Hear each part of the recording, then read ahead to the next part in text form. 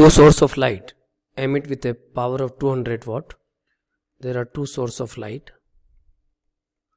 They emit with a power 200 watt by each source. The ratio of the number of photons of visible light emitted by each source having wavelength, here wavelength lambda 1 is 300 nanometer. So you can say 300 into 10 raised to the power minus 9 meter. And here wavelength is 500 nanometer, so you will say 500 into 10 raised to the power minus 9 meter. Okay. Now we have to calculate the number of photons of visible light n1 by n2. That we have to calculate. If I say n1 photon per unit time emitted by bulb 1, then power given by n1 into Sc by lambda 1 equal to 200.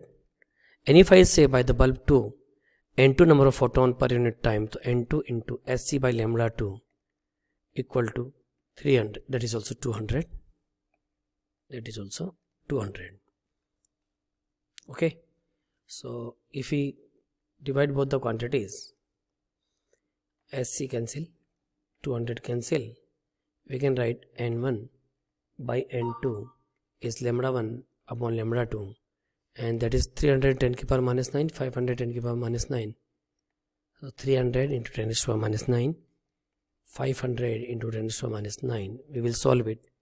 n1 by n2 is given by 3:5. The right answer of this problem is option 4, that is 3:5.